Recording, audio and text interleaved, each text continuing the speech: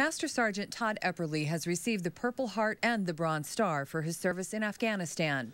Today, he received yet another honor at the Iowa Veterans Home. Master Sergeant Eipperle is the type of person we want, defending us and protecting the freedoms we cherish. Representative Bruce Braley presented Eipperle with a flag flown over the U.S. Capitol.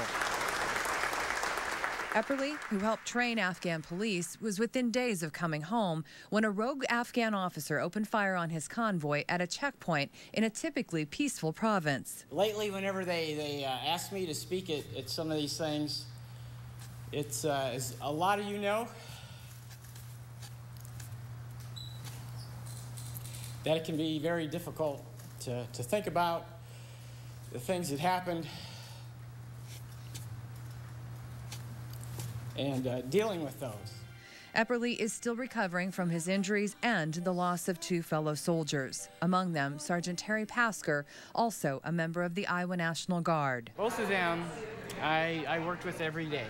Eipperle, wounded himself, managed to shoot and kill the Afghan assailant, likely saving several other soldiers. He credits his training in the Guard and in the Boy Scouts.